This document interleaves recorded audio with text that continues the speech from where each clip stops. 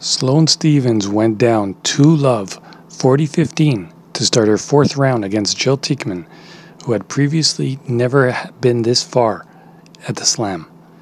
The former number 3 did not lose another game in the rest of the 63-minute match and trounced the 23rd seed 6-2, 6-love for her quickest win of the campaign. She arrived in Paris with an 0-4 preparation on clay, including a shocker to world number 306, Nafisa Berbovic in Strasbourg, her worst defeat since 2011. On top of that, her Guadalajara title run in February was the only time she won more than 2 matches in a row since last year's Roland Garros. She has overcome these adversities to showcase her evergreen form at this tournament, her most productive major with 32 career wins. US Open is a distant second, 23. It's not been an easy path, having to rally from a set deficit against Julie Niemeyer and Sorana Cestera in the first 2 rounds. She is about to play her 7th major quarterfinal, where she's 3-3, and the first time since losing to Johanna Konta 6-1, 6-4 at Roland Garros in 2019.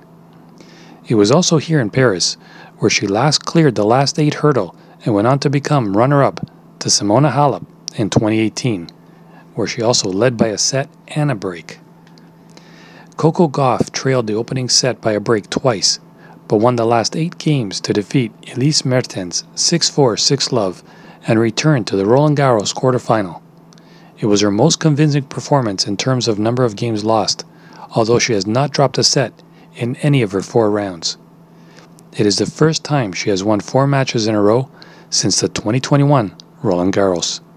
A year ago, she reached her first Slam quarterfinal without losing a set, albeit surviving 2 tiebreakers and benefiting from her retirement, and lost to eventual champion Krejcikova 7-6, 6-3 at this stage.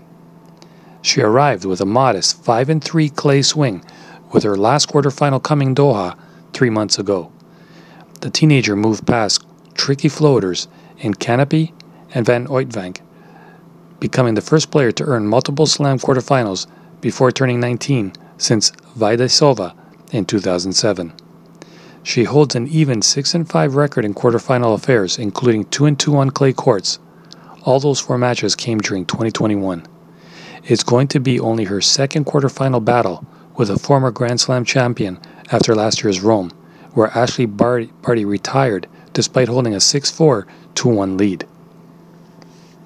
Head-to-head, Sloane Stephens leads 1-0. The Americans met in the 2nd round of the 2021 US Open as Hurricane Ida pummeled the roof at Arthur Ashe Stadium. The older compatriot and the 2017 champion faced and saved a lone breakpoint and blitzed past 6-4, 6-2 in just over an hour.